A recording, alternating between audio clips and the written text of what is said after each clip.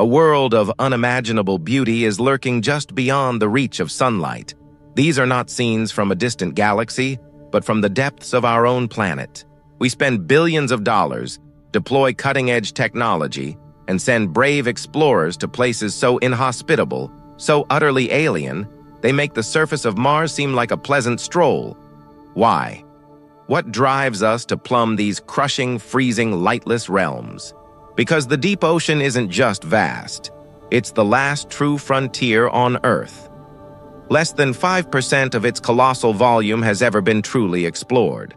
And what we're finding there is rewriting everything we thought we knew about life itself.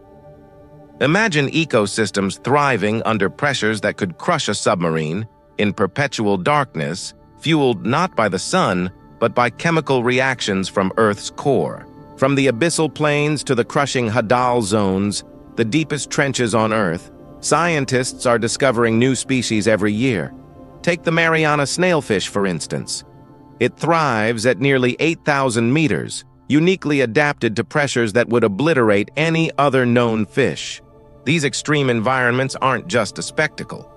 They offer profound insights into the very origins of life on Earth, and even potential extraterrestrial life.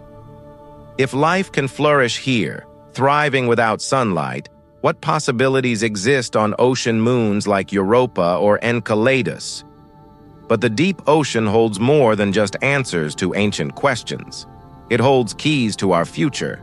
Deep-sea organisms are proving to be treasure troves of unique compounds, potential new pharmaceuticals that could lead to breakthroughs in treating diseases like cancer and Alzheimer's.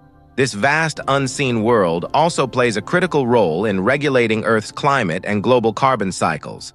It's a colossal carbon sink, quietly buffering us from the worst impacts of climate change. Yet it also presents complex challenges. The allure of rare earth elements, vital for our modern technology, is driving a growing interest in deep-sea mining.